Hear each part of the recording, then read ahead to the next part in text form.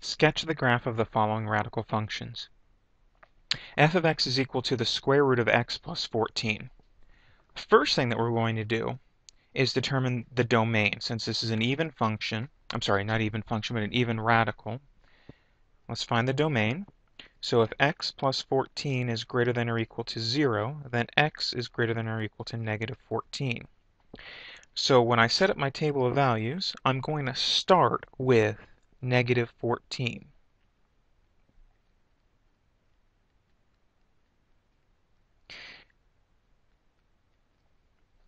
And if I substitute negative 14, I'd have negative 14 plus 14 is 0. The square root of 0 is 0. Now I need to pick a few other nice numbers. So if we think, I want to take the square root of nice numbers. 0, 1, 4, 9. Right? Perfect squares. 0, 1, 4, 9, 16, 25. So the good choices for x are going to be the numbers that'll give me those perfect squares under the radical.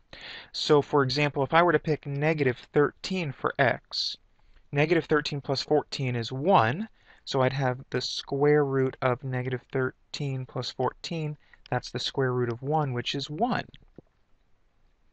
And then I'm going to pick negative 10, because the square root of negative 10 plus 14 is the square root of 4, which is 2. And then I'm going to pick negative 5. The square root of negative 5 plus 14, that's the square root of 9, which is 3. Now it gets easier now at 16, so I'm going to pick 2 for x. The square root of 16 is 4. And how about one more, 11. Square root of 25 is 5. So I'm going to plot those points. Negative 14, 0. Negative 13, 1. Negative 10, 2. Negative 5, 3. 2, 4. And 11, 5.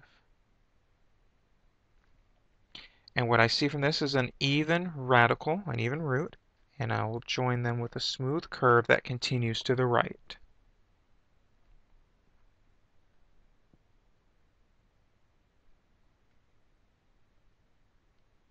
Again, I have an even root here.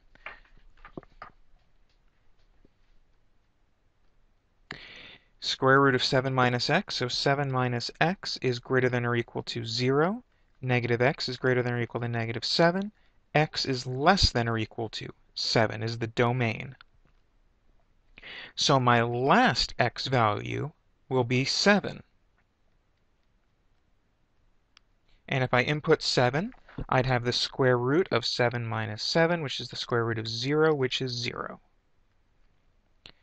Now, again, thinking of my perfect squares, 0, 1, 4, 9, 16, 25. What would I choose for x to make the inside, to make the radicand 1? I would choose 6.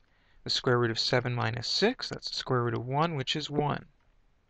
What would I choose for x to make the inside 4? I would choose 3. 3 would give me 2 as the output. What would I choose to make the inside 9? Negative 2.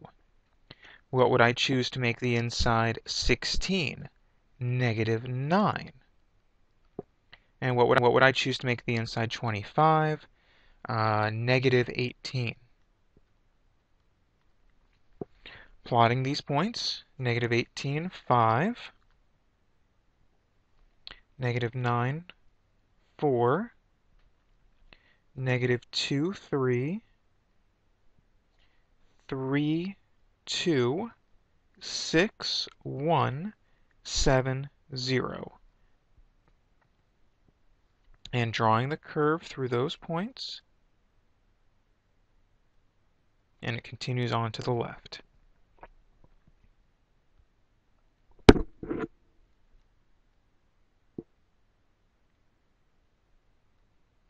Now here we are given a cube root. It's an odd root, so it's going to go on forever in either direction. So now we want to think about perfect cubes. 0, positive and negative 1, positive and negative 8. So now, sort of like finding the domain,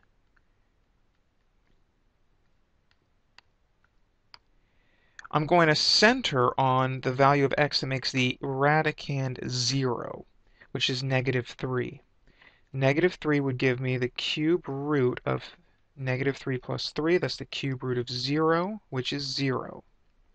Now, what makes the inside 1? What makes the inside positive 1? Negative 2.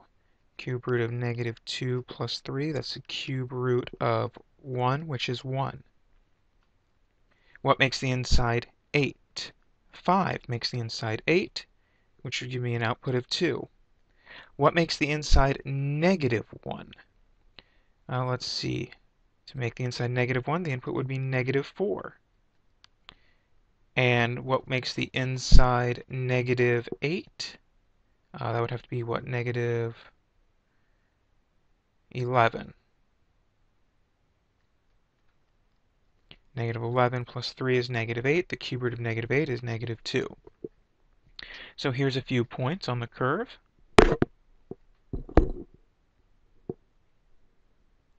Negative 11, negative 2, negative 4, negative 1, negative 3, 0, negative 2, 1, 5, 2. And we could find other points, but this is a good start. And we just kind of from there draw the general shape of a cube root function.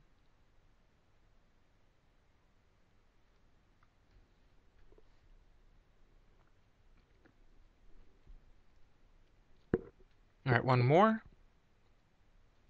F of x is negative square root of x minus 9. Again, let's determine the domain. So we would have x minus 9 is greater than or equal to 0, which means x is greater than or equal to 9. It's starting at 9. X versus f of x, 9. If I input 9, I would have 0 as the output. Remembering my perfect squares, I'm looking for 0, 1, 4, 9, 16, maybe 25. So what would make the inside 1? 10. So then I would have negative square root of 10 minus 9. That's negative square root of 1, which is negative 1. What would make the inside 4? 13 minus 9 is 4. So negative square root of 13 minus 9, negative square root of 4, negative 2. What would make the inside 9? 18, negative 3. What would make the inside 16? 25 minus 9 is 16.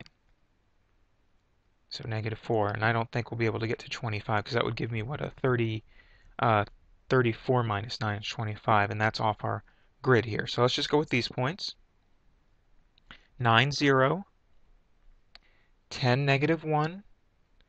13, negative 2. 18, negative 3. 25, negative 4. All right, so we do see a general shape of a square root, or a radical, and connecting the points with a smooth curve, and it continues on to the right.